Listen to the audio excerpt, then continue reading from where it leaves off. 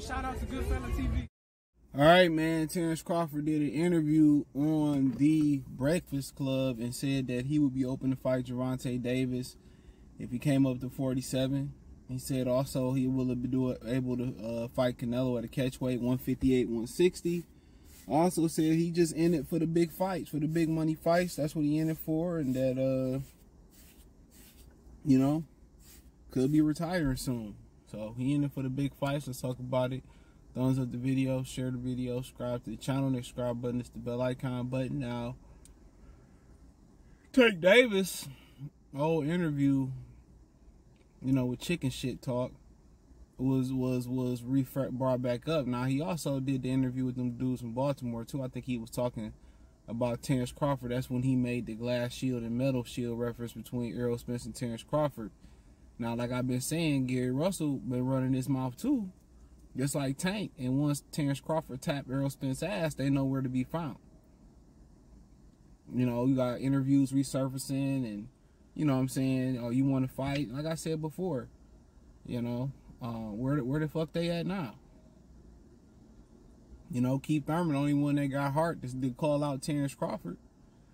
You know, Jermell, you know, he want to call him out after he publicly got shamed, and his brother got slapped up, which I'm gonna talk about him pressing charges. I'm gonna do a video on that. I did a short on it, but I'm gonna do a video on it, right?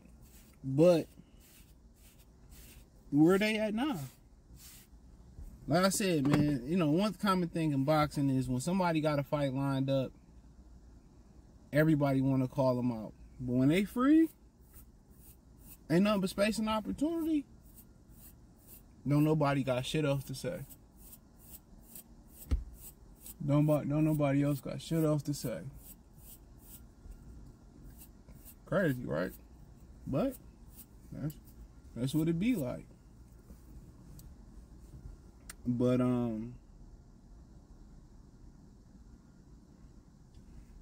mean, Tank Davis ain't gonna say nothing, cause he know what time it is. And a lot of these dudes be having so much hate for thy brother in boxing, and ain't no brotherhood in boxing too. I hope y'all realize that. And what that really hit me was when Deontay Wilder lost to Tyson Fury and everybody rejoiced. That's when it hit me. It wasn't no brotherhood in boxing. There wasn't no black brotherhood in boxing. And all them black people, a lot of them black people that was at that fight, and I'm talking about celebrities and shit, you know, and other fighters and shit, they was happy that that dude lost. It was like a sigh of relief. But when it came to Caleb Plant, it was, oh, he fought violently and he fought his ass off. He showed a lot of, I mean, I was just tired of the community. Whether it's the community, the black community out here in the free world, or it's the black boxing community, it's a fucking facade, bro. Ain't no community or no community. It's not. Ain't no cohesiveness, ain't no unity. That's why they blew out that Black Montgomery boat thing that went down in Montgomery. That's why it was a big thing. Yeah, it was the fight as well too, but it was an even bigger thing because people was pointing out, wow, black people are working together.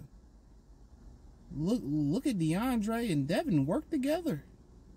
Because ain't no unity, bro. I done been on jobs where I came in with a high position and everybody that hated on me looked like me. But had I came in another ethnic background, everybody would have been submissive and helpful and helped me figure things out and stuff of that nature. I've been through all that before. I've been through where your own people got a knife in your back, your own people that look like you on a job, where your teammates got a knife in your back and they really ain't your boys. Y'all really ain't got no type of unity, or your union brother really selling you out and shit. It feel like 80 to 85% of the time, it was people that looked like me. That was my biggest arch rival, my biggest enemy. And I didn't even, a lot of times when you young, you don't know who your enemy is. You be thinking your friends, but somebody come back, oh, they said this, do you up and you like, damn, it's like that? That's crazy.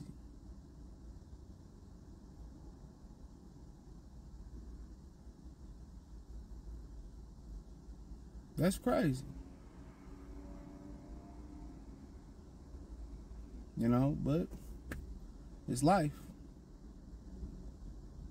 It's life. You know, but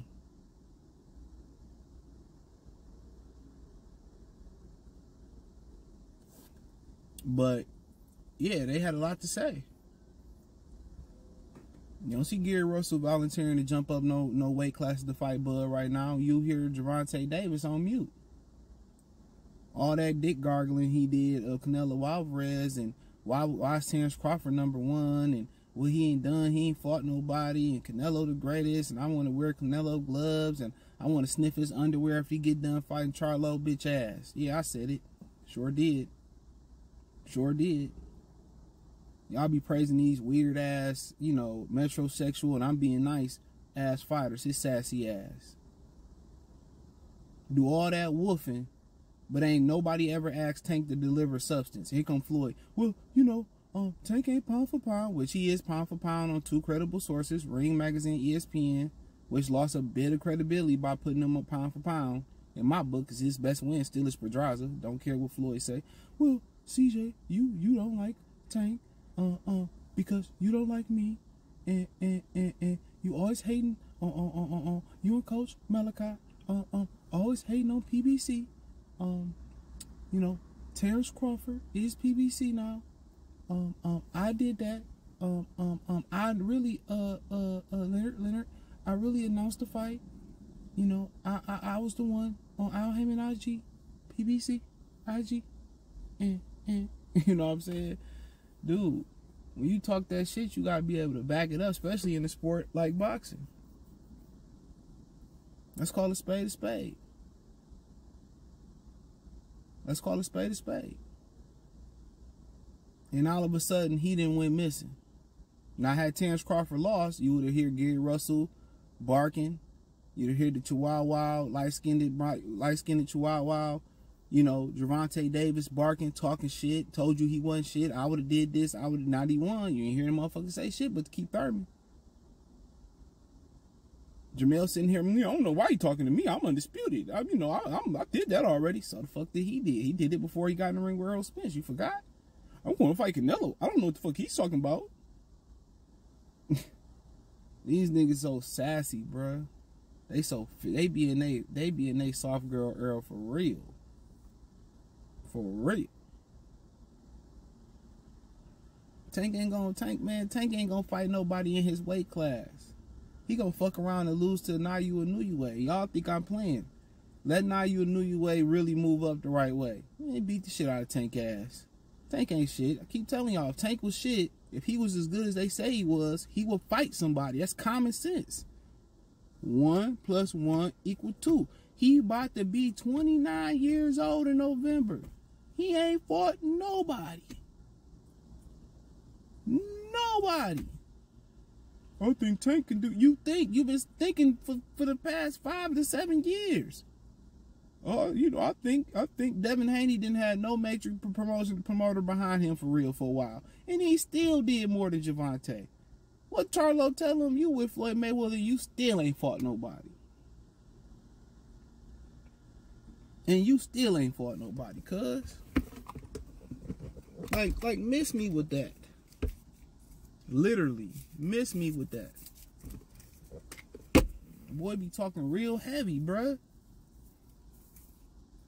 Real heavy. And then, you know, him about fighting Canelo Alvarez. Canelo ain't I'm going to keep saying this. Canelo ain't accommodating no ninja. Canelo ain't accommodating nobody. When you at the top, why am I trying to close the gap with somebody that's behind me? Why am I trying to, you know, he already said I ain't fighting no Mexicans. Why am I going to help Munguia or help David Benavidez overthrow me? Are you smoking rocks? Why am I going to help them? Come on, man. You see what Floyd Mayweather did to me? Drain me? I'm going to get the upper hand over all y'all. So no, he not going to get in there and come back down 8 pounds or 10 pounds to fight Terence Crawford. You out your rabbit ass mind. And he been as high as 175. He don't take risks like that. He took the Gennady Golovkin risk because, you know, the public had a backlash, but ain't nobody, the public ain't calling for him to fight, you know, Terence Crawford like that. Terence Crawford said, oh, yeah, I do 58, 60, that's cool. And Canelo like, oh, no, 68. Canelo wouldn't accommodate Charlo. 4 pounds, 3 pounds, 1 pound, 1.5, none.